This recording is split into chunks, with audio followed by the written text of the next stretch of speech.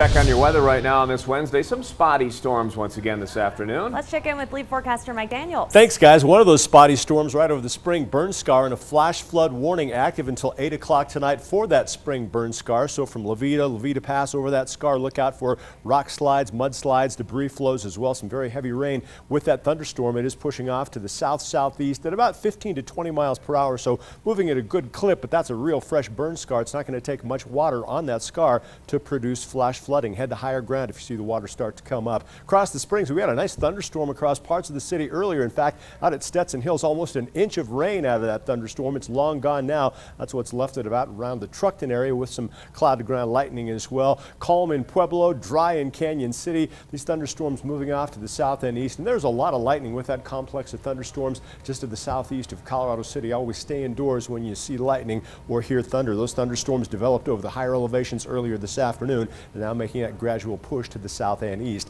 Here's what happens over the next 24 hours. We do it all over again. More monsoon moisture curling up into the state tomorrow. That'll support more thunderstorm activity. Sunny skies during the morning hours. Then those thunderstorms will develop over the hills, make a push toward the I-25 corridor. Some of those thunderstorms could have some pretty decent rainfall. You can see that monsoon moisture curling up right into the state. That'll be the pattern again tomorrow. Then for Friday, a good chance of seeing some thunderstorms. Here's what happens for the rest of the evening. We start at 6 o'clock. Most of the thunderstorm activity southeast of Pueblo. Those thunderstorms will quickly push to the south and east, and I think by 8 to 9 o'clock tonight will be dry across most parts of the News 5 viewing area. Sunshine gives way to afternoon clouds and again isolated thunderstorms tomorrow afternoon.